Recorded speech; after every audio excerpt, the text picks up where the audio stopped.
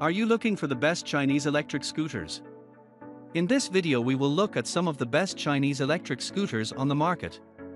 Before we get started with our video, we have included links in the description, so make sure you check those out to see which one is in your budget range.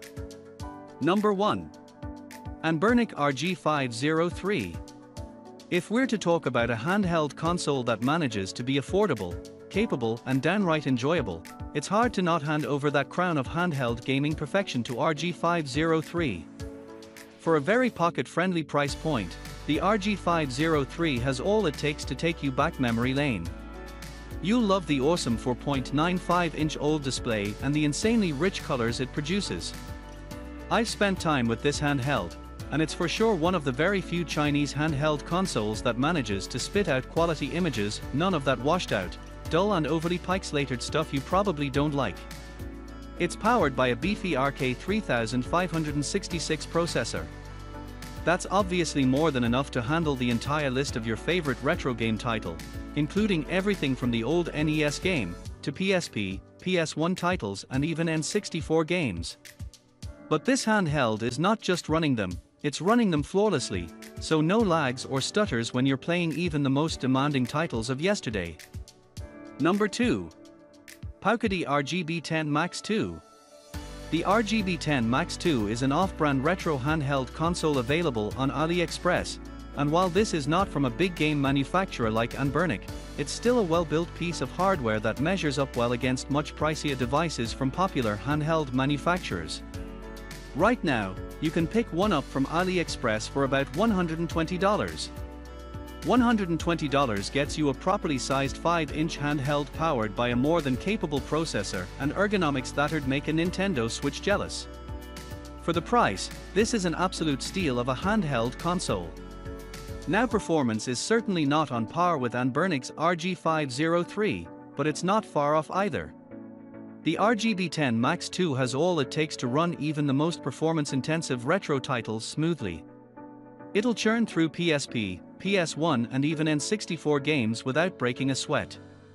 The screen is also not the old panel you'd find on the RG503, but its IPS display is good game to produce top-quality images.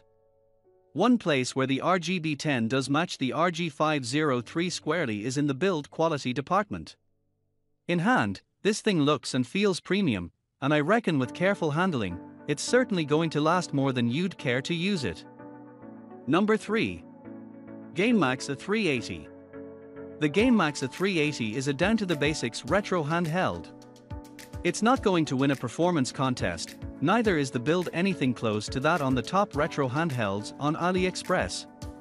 What it is though, is a ridiculously cheap handheld that'll run your favorite NES, Sega, maybe PSP game titles smoothly. Thanks to a beefy chip on board and 512 megabytes of RAM to back it all up, this is a sub-$60 handheld with enough under the hood to take you way back retro gaming days. Even better, you get an excellent for the price HD Plus, 800x $80, IPS screen.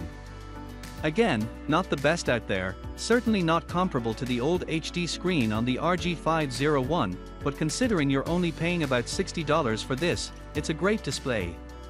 Images pop, resolution is excellent, and the only noticeable downside is that you might struggle with using it in outdoor environments. I love the build of GameMax A380. While it does feel very plasticky, again normal characteristic for a handheld this price, ergonomics is premium Anbernic levels. This thing feels very comfortable and lightweight in hand, and with dual sticks and deftly placed control buttons, you'll be comfortable playing your favorite titles. Number 4. Anbernic RG351M. Anbernic manages to steal another spot on this list of the best Chinese retro handhelds on AliExpress with the RG351M. Unlike its older cousin, the RG503, this is a moderately spec'd retro handheld console made to match up to some of the cheaper handhelds we've covered in this guide. To do that, it shaves off a few performance strongpoints you'd get with the RG503. This handheld console ships with a less powerful processor. There's a downgrade with the display as well, you get an IPS panel compared to the old on the RG503, and the build quality is not exactly premium-like as you'd find on the RG503. For the dip in overall quality, however, you get an almost 40% drop in price. Is that a good deal? Well, yeah, if you're looking to buy a handheld console with a good enough build and enough power to run retro games up to PS1 levels, then the RG551M is just what the doctor ordered. Think of it as a better made Game Max at 380. It'll definitely last longer because it has a better build. You'll enjoy the gaming experience better because it has a better processor, display and battery. But it doesn't come close to the range-topping performance characteristics of the RG503 or the Paucity Max 2. It's a budget handheld gaming device intended to sit in that sweet spot between premium and ridiculously cheap. Number 5. Unbranded 3-inch. Now, if you want a handheld gaming console strictly for NES games, there's no need to splurge cash on an RG503 or even the Game Max at 380. For just under $40, you can get this unbranded Chinese handheld retro gaming module. It's not the sleekest handheld console out there, neither is it the most powerful. Actually, it's nowhere near any of the packed retro gaming handhelds you can buy on AliExpress. It's a basic handheld console that can only handle NES games. So no PSP, PS1, Sega or N64 games. For the NES games it can however play, this thing puts out surprisingly good pictures through its again surprisingly large 4.3-inch screen. Ergonomics is really more than you can ask for from a sub-$40 retro console.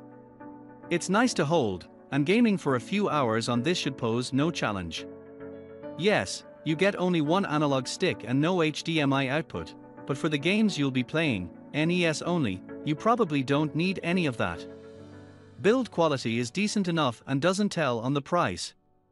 In fact, you can compare the build here to what you'd find on the RG551M, and this fact is not a stain on the RG551M's build quality. Rather, it just goes to show you how much quality you're getting at what I'd say is a drop-dead pocket-friendly pricing.